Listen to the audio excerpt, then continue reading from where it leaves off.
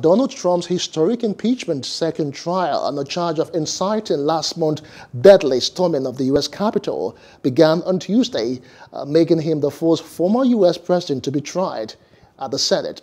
Trump was impeached by the Democratic-led House of Representatives last month for his role in the January 6 attack on the Capitol by a mob of his supporters. He made a fiery speech to a crowd of supporters in Washington that day, repeating false claims that his November 3 presidential election defeat was the result of widespread voting fraud and encouraged supporters to fight like hell.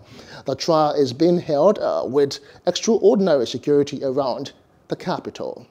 I ask the Sergeant-at-Arms to make the proclamation.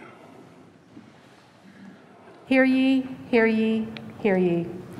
All persons are commanded to keep silence on pain of imprisonment while the Senate of the United States is sitting for the trial of the article of impeachment exhibited by the House of Representatives against Donald John Trump, former President of the United States. Mr. President, in a moment, I will call up a resolution to govern the structure of the second impeachment trial of Donald John Trump.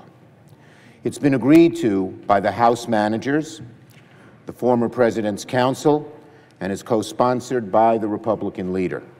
It is bipartisan. It's our solemn constitutional duty to conduct a fair and honest impeachment trial of the charges against former President Trump, the gravest charges ever brought against a president of the United States in American history. Hello, hope you enjoyed the news. Please do subscribe to our YouTube channel and don't forget to hit the notification button so you get notified about fresh news updates.